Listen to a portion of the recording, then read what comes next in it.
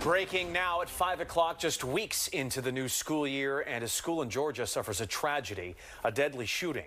At least 4 people are dead and 9 others injured at Apalachee High School in the town of Winder. It happened around 10:30 this morning.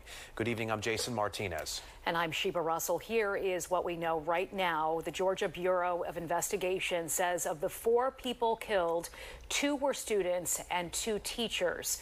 Investigators say police encountered the shooter within minutes and he immediately surrendered. He's been identified as 14-year-old Colt Gray, a student at the school, which is about an hour northeast of Atlanta. He is expected to be charged and tried as an adult.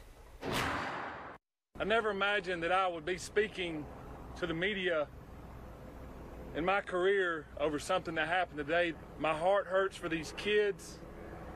My heart hurts for our community.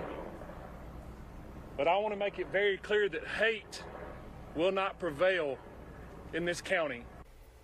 Again, the accused shooter, 14 years old. The school will be closed the rest of the week as authorities continue to investigate.